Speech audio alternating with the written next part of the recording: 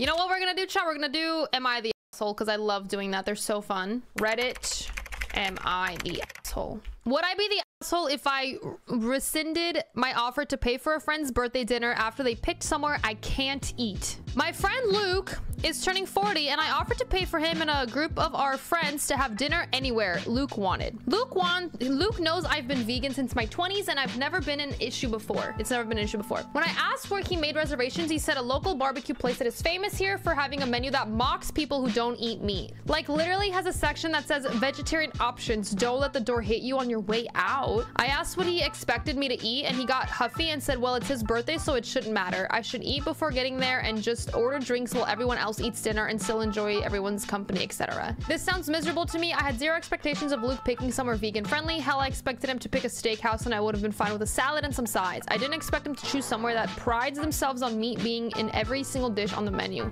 I want to tell him never mind and buy him a traditional birthday gift instead, but feel like a massive asshole for taking back my offer. I don't know what to do, to be honest. To add, this is a group of 9, so I'm also feeling about spending $300+ on a meal I can't eat. The exact text I sent said this: hey, I want to take you and the friends fam out to dinner for your birthday. Make a reservation somewhere and let me know. I feel like this guy's an asshole.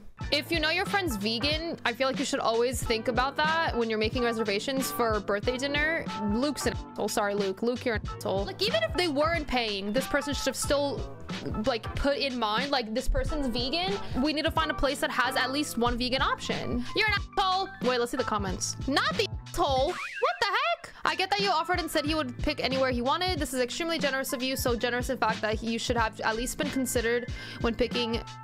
Oh wait, okay, not okay, good. I thought they were saying that Luke was not the asshole. Okay, whew. Even on people's birthdays, my friend group makes sure to pick restaurants that cater to everyone's dietary restrictions and allergies. So that's what you do when you care about your friends. Agreed. Luke is an asshole. Am I the asshole for canceling on my friend as soon as she showed up? My friend is chronically late and a flake. She blames it on ADHD, but I know it's because she doesn't give a fluff about being on time and because she always keeps her options open for a more appealing activity even after making firm plans. She doesn't even apologize when she shows up late. The only apology anyone ever gets is when she's a complete no-call/no-show. And even then, it's half-hearted. I've been putting up with this because she really is great when she finally shows up, but my patience has been wearing thin. A couple weeks ago, she hosted a Valentine's Day brunch. It was also her birthday, and picked a place that would 100% give your table away if you didn't arrive on time with your full party. Everyone else got there a little early to be safe, including her. I was honestly shocked, and when we all got seated, I let her know that I was gonna go ahead and cancel the upcoming dinner that we had planned since this was the last straw for me. She just showed everyone that she was perfectly capable of being on time when it was her thing on the line. So I wasn't going to put up with her chronic lateness anymore, and I was happy to still have a casual hangout with her, but this would be the last time I was going to do anything with her that required showing up at a specific time. I said that in front of everyone. In the words of the great Tim Robinson, nobody. Oh. She brushed it off, yelled at me after, but brushed it off in the moment, and we all had a nice brunch. And I guess our other friends felt the same way because no one has planned any kind of lunch meetup or movie or anything with a specific start time with her since. And now today is when our planned dinner was gonna be, and she asked if we were still on for it, and I said no. I felt like I was pretty clear before. We can hang out when you get off work, but I'm not waiting around for you anymore. She is irate and being an ableist towards her. It feels bad because she's clearly hurt, but I'm also tired of feeling hurt and embarrassed waiting for her to show up all the time. Okay, well, I feel like you didn't have to do it in front of everyone. I feel like my issue is that you went off on her in front of everybody right before the brunch. Like, you could have waited until after and be like, hey, I don't like that you're doing this. I'm not gonna do this anymore, and like had that. I feel like this is a little passive aggressive and I don't like that. I don't like that she's a flake and she's chronically late. I think that's bad, but I also feel like them doing it in front of everybody is also bad. I feel like they're both in the wrong here. No, literally same stuff. My number one pet peeve is when I have to wait for people. I don't like it at all. I'm always early. I'm always early. I always sit there and wait for people. What are they saying? You're not an asshole for what you did, not wanting to deal with the lack of punctuality. You're an asshole for how you did it. I agree. Publicly embarrassed her at her own birthday when she wasn't late. This was clearly more about you trying to make her feel as bad as possible in the most public way than it was working on your friendship and addressing a problem. Yep, I agree. I love when we all have the same thought process. Like, yes. Nothing wrong with being late. What if she got issues at home? Like, what if she got chronic hairiness and she needs time to wax it? Listen, friend, I don't want to do it early. Wake up early and get the chronic hairiness out of the way early. Am I the asshole for making my wife cry several times over work? Why are you making your wife cry? Sorry for poor English. I am not smart.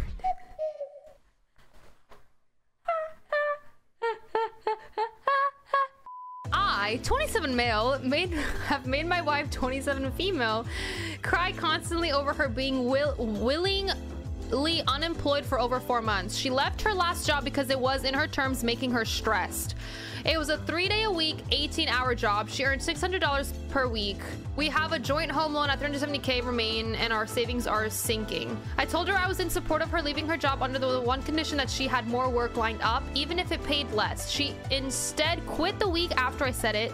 3 months passed and she had no job still. Bills coming in constantly, and I have taken up extra shifts to cope. But in all of this, the savings we have are dropping. Last month, I started to tell her she needs to find work, and she comes up with a different excuse each time. I broke down the home loan repayments and explained how we can't afford them if she doesn't work, and that we are unable to buy anything other than essentials, and she seems to understand.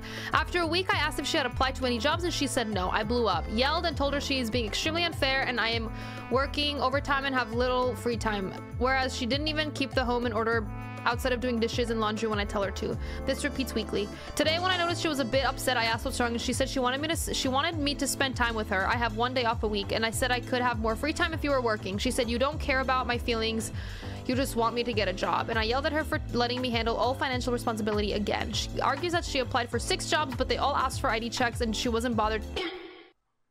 What? I am very angry. I have told her I am not her money pig, and she can get work, or we are done. Am I the asshole? You're not the asshole. I feel like you were very you broke it down for her, and you told her very calmly, like, this is what needs to be done and you need to get a job. It's not this person's responsibility to take care of her. It's not fair for her to rely on him financially when the reason she quit is because it made her stressed. Jobs will be stressful. They will be. You still gotta work. So I think he's not the asshole, she's the asshole. You have to work overtime, and this is stressful for you. Yeah, you can't quit. And if she is stressed, she has the option to quit. How is it fair? I agree. She's legally responsible for half of the home loan and half the bills. I'm assuming you don't have kids since you don't mention them. She quit her job because she was stressed, but has no problems in increasing your stress. It sounds like she doesn't do housework unless you tell her to. She claims you don't care about her feelings, but she clearly doesn't respect you or care about your feelings. I don't know what her reasoning is. But the marriage is over unless she makes some big changes. I agree. Would I be the asshole if I told my daughter's biological dad's wife? Okay, hold up. I had my daughter young, and she's now 12 years old. Her biological dad was around for the first 1.5 years of her life. We split up when she was 1. Our relationship was extremely toxic. He was abusive and started using heavy drugs. He ended up in jail. When my daughter was 2, I met my now husband, and he had been dad for her ever since. Biological dad was in and out of jail and still using for about 8 years. He is now out of jail and has been clean for 2 years now. Super proud of him in that aspect. He married a woman older than his mom. Listen, nothing wrong with that, not judging. Happy you found love, but like older than your mom. Hope you're happy. I say whatever floats your boat. I'm genuinely happy for that. Me too. In the time between getting out of jail and getting married, biological dad reached out and wanted another chance to get to know his daughter. I welcomed that openly in agreement that it would be a very slow process. It's been about a year with contact once a week. It has gone well, minus a few bumps in the road involving his wife.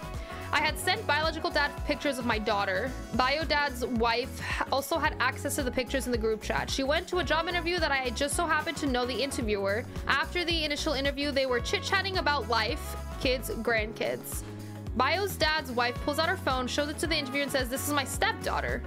Mind you, this part is only about 2 months into bio dad getting to know daughter. I've met this lady one time and have only ever talked to her once over text in the group chat. I felt that was inappropriate and said something nicely to her. She threw a fit and pulled the woe is me card, blaming her reaction on her past. We ended up talking it out. She apologized and all was well. Fast forward to today, she shared a post and in her caption wrote, "My stepdaughter, insert whatever post." It really bothered me once again. To my daughter, she is a complete stranger. When it comes to titles like that, I feel like they are earned. I don't feel like she's done anything to earn that. She has never met my daughter in person and has only ever said hi to her over the phone once or twice. I don't want to cause unnecessary drama, but I do want to be open with them and express my feelings just as I would expect them to do if there was something bothering them. I haven't said anything to her this time, but I kind of want to know, would I be the asshole if I said something? You know, I'm not sure. I feel like I don't think you're an asshole for not wanting a random lady to call your daughter her stepdaughter, but like technically she is. Like technically, if we're thinking about it logically, like that child is this woman's stepdaughter for the fact that the woman is married to the dad of the girl. They don't have a relationship, so I feel like you don't have a relationship with her, so why do you want to call her your stepdaughter so bad? I would understand if they had a relationship, like that'd be fine, but like you don't have one. And you make a great point. Sharing a post of someone else's child is a little bit of a no-no. I agree with that. Like, I feel like this would all be different if they had a relationship, but they don't. Like, they've never met or anything like that. And then she even told her she doesn't feel comfortable. Like, she said, I felt that was inappropriate and said something nicely to her. So she came very respectfully and said, you know, I'm not okay with this. And then she threw the fit. So I feel like she should stand her boundaries and her ground, and she should tell her like, hey, I'm not comfortable with this, please stop. Soft, you're the asshole to get it out of the way. She did earn the title stepmother by marrying your ex. What would you rather her distance herself from your daughter, possibly hurt her feelings, or acknowledge the relationship? Your daughter may not be close to her, as you've mentioned, but she's definitely noticed if your ex's wife was colder to her. Well, that's the thing. They make a great point. I wouldn't want the stepmother to act coldly towards the daughter. I feel like I'd rather her be very welcoming and loving of the stepdaughter, right? Like this person makes a great point. Ask your daughter first. The situation affects her more. I agree with this too. I do agree with this. I feel like it's in theory it's up to the daughter. If the daughter is comfortable with the woman calling her stepdaughter, then it shouldn't be an issue. Am I the asshole for not repeatedly telling my girlfriend when the oven was beeping? What the heck? My girlfriend was cooking banana bread tonight. She sets the timer on the oven and asks me to tell her when it beeps while she goes back to the bedroom. I call her when it does. She puts it in a bit longer though and puts another tray in and asks me to call her again. This happens several times. Eventually I ask her why she can't just set a timer on her phone, which I normally do when cooking, so this doesn't have to be a two-man job. She tells me no, just keeps telling her when it beeps. I go off into the study and hear it beeping again a bit later, but don't say anything. She comes out a few minutes later and throws a full-on tantrum. She tries to grab off a plate of banana bread I'm already eating. After physically fending her off, I tell her she's being ridiculous and finish it. I go back to the kitchen and she's thrown the remainder of the tray, which she just spent like an hour cooking, in the sink, running it out of spite and now making... Okay, I think you're an asshole for hearing it and not telling her, but I also think that she's an asshole for doing this. I feel like if you hear it beeping just out of courtesy of your girlfriend telling you to tell her, you should tell her because you heard it. Like, don't be an asshole and be like, I'm not gonna tell you. Like, you heard it. Just say something. But like, don't do this. Like, what's with the anger issues? This is weird. Why would you just spent an hour cooking this banana bread and now you ruined it out of spite. You could have just eaten it and had a good night. What? Sounds like you're both too young for a relationship. Stop! It's weird controlling behavior on her part, and the way she's willing to get physical is a huge red flag. Your response was childish on its own right. Break up. Do you even like each other? Literally, like, do y'all even like each other? It feels like there's so much tension and stuff that does not need to be there. If it's something that happens repeatedly and if he's mentioned to her like, hey, I don't want to be your human stopwatch or whatever the heck, and she said, and she's agreed to it, but then she keeps doing it, then yes, she's the asshole. But I feel like in this situation, from what we've read, then I don't like it, either of them. My the asshole for trying to get my son into an event that he's not invited to. My husband's cousin Amelia is getting married and is having a bridal shower in a few weeks. I was the only one in my household invited, so I assumed there were no kids invited, which is pretty standard. However, through a few family members, I came to find out that the girls in the family were invited, but not the boys. Fine, I've heard of that before. However, my two sons, 9 and 7, heard that their girl cousins were invited, and my 7-year-old felt very left out. My 9-year-old Jake doesn't care and doesn't want to go anyway, but my 7-year-old Andrew was upset. He cried and asked if he could go. I reached out to my husband's Aunt Liz, who was hosting the shower, to see if an exception could be made for Andrew. She was nice about it, but said that the reason they hadn't invited boys was because of venue limitations and also the theme, diamonds are girls' best friends, is very feminine. She said Amelia adores my boys, but many of her friends have sons and they just can't accommodate them all. She was apologetic and I ended the conversation because it was awkward. However, Andrew is still upset and I'm thinking of reaching out to Liz to see if an exception can be made. I feel like you need to let it go. I'm so sorry. I feel like they were very kind about it. They told you no and they told you exactly why, and it's like they have the right to do that for their own like event. If they've already told you no, your son's gonna be upset and then he's gonna get over it pretty quickly. I think you should let it go. Stop insisting the first time was a polite conversation, but the second request is likely to be frowned upon. Yeah, like if someone says no and you continue to keep asking, that's not okay. This is a teachable moment for your son that he doesn't get to go everywhere he wants and he doesn't get invited everywhere. I agree. This is a girls only event. He doesn't belong there. You have an absolute ton of nerve to not take no for an answer and harassing these people for an invite. Why aren't you doing your job in parenting instead of... This guy's really angry. Why is he so angry? I feel like this guy's the asshole. Am I the asshole for shouting at my daughter for getting her twin drunk. I'm a male 43, a single dad of 2 twin daughters 18, Jess and Amy, not their real names. Their mom hasn't been in their lives since they were about 6, and as a result we're a close family and the girls have an extremely tight bond. They couldn't be any different as people though. Jess is a big extrovert, she loves to party and is out every weekend, has a boyfriend and has a big circle of friends. Amy on the other hand is introverted, shy, and spends most of her time studying or reading. They still remain really close, and I hope that Jess brings Amy out to her shell more and Amy encourages Jess to study more than she currently does. Last weekend Jess had been invited to a party with a group of girls, of friends. Amy hadn't been, and I suggested to Jess letting Amy come as well. I thought it would be good for her to socialize after working hard throughout the week. Jess mentioned it to Amy, and when Amy asked me, I told her she should go. They both got ready that evening. Jess picked out Amy's outfit, and it was great to see some sisterly bonding. At around 2 a.m. I hear a big thud downstairs, which woke me up. Jess was carrying Amy, who was clearly very, very drunk. When I asked what happened, Jess told me that Amy had gotten carried away drinking and that she's not used to alcohol at all. It had a bad effect on her. Jess told me Amy was talking to everyone, flirting with boys, took her top off to expose her bra, drinking shots, and essentially nothing like her sister. Jess took her away at 2 a.m. to come home.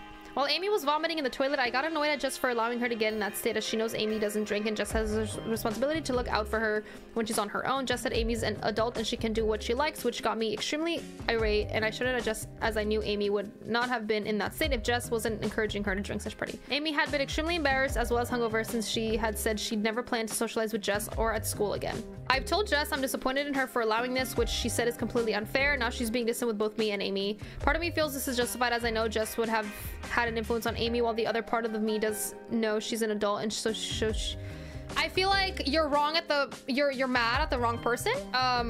Amy's the one that got like belligerently drunk, and she's an adult, she can make her own decisions and whatever. Jess should have, like, you know, look out for her sister, you know, and not let her get that drunk. But I feel like you can only do so much. If someone wants to drink, they're gonna drink. Like, I think that the anger is a little misplaced. Yeah, literally, you're being ridiculous. Exactly. Just said what a good friend does. She got her home. It is completely unreasonable for you to be mad at Jess for Amy's drinking. I agree 100%. Like, what? How are you blaming Jess for Amy's drinking? Classic, yeah, classic introvert behavior. Am I the asshole? I bought a non-traditional toy for my niece. So my niece had this lamp toy that she loved. I should also mention that she is really rough on toys. And long story short, this poor little fluff ball has gone to stuffed animal heaven. Poor little lamp. Well, my niece was heartbroken, and my sister was telling me how down she had been, so I thought I would get her another one. All of the stuffed lambs that I looked at were just as fragile as before, but when I was getting some treats for my pooch, I was struck by the sight of a lamb chop dog toy and had a brilliant idea. I mean, think about it. The lamb chop toy is made to be chewed on and clawed on, so it should be able to handle the abuse from a toddler. So I bought it, and on Saturday I was watching my niece for my sister and brother-in-law. I gave my niece the toy and she loved it. She really liked the squeaker too. So Saturday rolls around and niece is having a blast with Lammy 2.0, and my sister and brother-in-law walk in the door. Of course, my niece runs up to her parents and shows them her new toy. They ooh and ah over it until my niece squeezes the squeaker, and my sister completely loses her crap. She screams, "You bought my baby a dog toy," and tells me I should probably head... What? The aftermath is that my sister sent me a bunch of texts, which basically consists of "you bought her a dog toy," with some choice thrown in for good measure. Our mom asked what the hell was I thinking. Our stepfather had stepbrother thought it was funny as hell, is quietly amused but is keeping his head down. My sister took the lamb chop away and my niece had a meltdown until she gave it back. Now I'm getting the double eye stink eye from her. Why does it matter? Wait, what? Why is that a big deal? Why? Wait, hold up. It's a toy. Who cares if it's for a dog? Your child likes it. I would find it so funny if my child was playing with a dog toy. Like, hell yeah, I'll buy you 4 more. They're cheaper. What's the big deal? What's the issue? It's not like it will do her harm. It might drive her parents crazy with the swinging. It's definitely a thinking outside the box situations to please a play toddler. No, for real. Toys are toys. What is the issue? People are so odd. What is wrong with people? There's so many issues in this world. Are you worried about your kid playing with a dog toy? Am I the asshole for not letting my struggling friend move into the empty second bedroom of my new apartment? New here, after years of working and saving, I, 27 female, finally have enough to rent a 2-bedroom apartment in the city. After moving out of home, I had always lived with housemates, but now I finally get to live by myself for the first time, which I'm really excited about. I have a friend, 27 male, who I've known for years. I only moved in last week and he came over to hang out and see the place. He saw the empty spare bedroom and asked what I was going to do with it. I said, I don't know, maybe extra storage, guest bedroom, study room, who knows. For context, my friend has been living in a share house for 2 years now and has been vocal about not liking it. Nothing truly bad, but he just doesn't really know the other people he's living with. It's an older building with a lot of issues and he says he doesn't like it. Fast forward to a week later and he comes to me and says, hey, I've spoken to a few of other friends and they all said you're being really selfish here. Huh? I had no idea what he was talking about. He said that because I didn't offer him my second bedroom to move into, I was being selfish, and because I know about his current living situation, I should have offered because it would be of help to him. Why do they owe you anything? Why does she owe you something? Reasons why are that I am so excited to finally live on my own and have a place to myself. He and I were almost going to live together years ago, but we had such a big fight over the littlest things that I vowed to never live with him ever, but continue being his friend, of course, now because all of his friends and some of our mutual ones are telling me I'm selfish for me not giving him the bedroom. I'm torn. He said he is willing to pay rent and half share on bills, but I just really want a place to myself. Am I? Oh, no. No, you're not. You do not owe anybody anything. If you're able to afford your own place and you want your own place, you will have your own place. You don't owe anyone anything. Thank you for all your responses. I was really helped me put things into perspective, and I'm deciding I'll at least have a chat with my friend, but I'm thinking since this isn't the first time he's acted similarly, it might be best to end it. I agreed. You don't need that friend. Hey, I've spoken to a few other people and they all say you're being really selfish here. Like, what? If somebody came to me and the first thing out of their mouth was, hey, I've spoken to a few other friends and they've all said you're being really selfish here, if that's the first words out of their mouth, I literally be like, leave. Get out of my house. I'm not your friend anymore. I do not care. If you're going to other people before coming to me first about anything involving me, no. No. Literally. Like, if you want to live with me, ask me, hey, can I live in there in your second bedroom? I'll do this, this, and this. Why are you going to other people first? He's willing to pay rent? How generous of him. Am I the asshole for punishing my stepdaughter for eating my daughter's snacks? I have a 14-year-old daughter who has really bad periods. She also gets extremely hungry when she's on her period and wants to eat a lot of sweet snacks. Because of this, we have a period stash just for her. Well, yesterday she was on her period and she went to get one of her candy bars that started screaming that someone ate her chocolates. Turns out it was my stepdaughter. I told her she has to replace what she ate. She ate $20 worth of chocolate and she said she can't, so I told her that she's not getting any pocket money next month. She started screaming that it's not fair and I'm an asshole. Just buy her chocolate. Just buy both of them chocolate. Understandable there's a period stash just for this daughter, but I feel like you're kind of putting her on a pedestal and you're kind of not being fair to her. Just get her chocolate. What is this Cinderella the Men's Cycle? Stop!